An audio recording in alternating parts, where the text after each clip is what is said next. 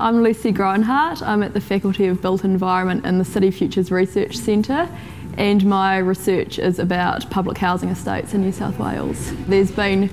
a sort of renewed emphasis on redeveloping public housing estates, particularly ones on the urban fringe in Sydney. Also, there's a new emphasis on what's called social mix, so it's about introducing not only public housing tenants but private renters and owner-occupiers, and my research is trying to develop a monitoring framework for governments to measure that policy and see whether it works or not. I guess as an urban planner, a lot of planning policy focuses on the nice bits of the city, so the bits that are like the CBD or the sort of inner suburbs and places that are already nice and how we can make them a bit nicer, because that's kind of easy, and I'm really interested in the difficult bits of the city. In the course of my PhD, it's sort of gone from being pretty much totally off the boil to we've had a change of government at the federal level, and there's all these new policies coming out, and then they're injecting billions of dollars into social housing, so it's really the policy context has really changed. I've worked previously in economics and urban planning consulting, and